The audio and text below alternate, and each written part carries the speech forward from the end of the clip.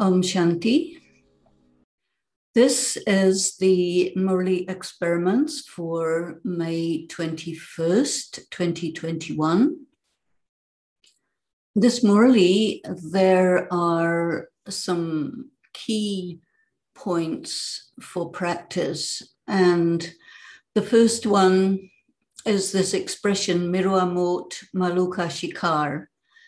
And that is generally translated as death to the prey and a kill for the hunter. But here, it's the process of leaving the body. It's all about preparation for death. So Baba gave a lot of importance to the mantra Man Mana Bhav, and the practice of leaving this body, having a feeling of distaste or disillusionment with the present world and everything that's going on in it cannot be fixed. It has to be allowed to go. And so this Murli is telling us our spiritual practice is preparation for our own individual death, and that too in the context of vast death for the majority of people in the world.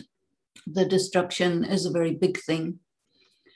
And for many, many years, we have been engaged in this spiritual practice so that we can establish a very powerful spiritual, psychological, emotional connection with ourselves as immortal spiritual beings, and that the only one who is really there for us is Baba, God, Shiv Baba, and that we are practicing to go to him.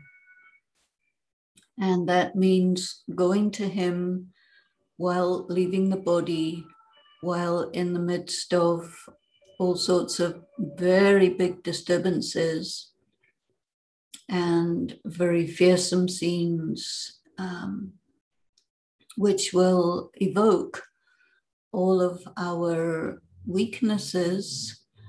But our practice over a long period of time is to be so strong and so firm and so much having faith in the self as a soul that I cannot die. The world will regenerate itself. Baba is here to help us to do this step, the step of leaving the world, going back to him, who is our beloved. And the relationship with the beloved is you're ready to die for the beloved. And so in this way, we are preparing to die into the love of Baba.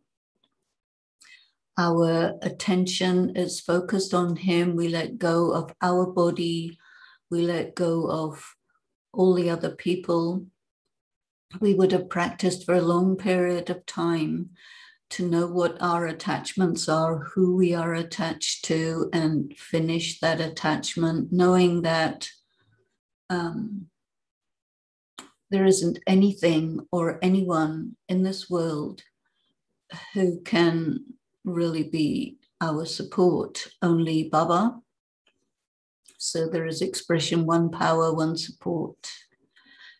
And we have to go through many, many difficult situations on this earth. And all of these difficulties are making us experienced and strong for this final transition to the soul world and to return back to this world in the form of heaven. And so we love Baba, we love heaven, we love ourselves, we love the souls of the Brahmin family who have been our co-pilgrims on this journey towards the stage of being karmatit, the stage of being satopradhan, the stage of being bodiless and virtuous. We would have faced and moved through all of our weaknesses, handled our character defects, faced everything, endured everything, and then when the moment comes, we know what to do. We just allow ourselves to let go of this body. There may be pain, but we will know how to endure that final pain. The heartstrings may be pulled by our attachments, but we have prepared ourselves, and we will break those heartstrings and let go of all of those people, places, and things that meant so much to us, because we have transferred our connection, our attachment to Baba.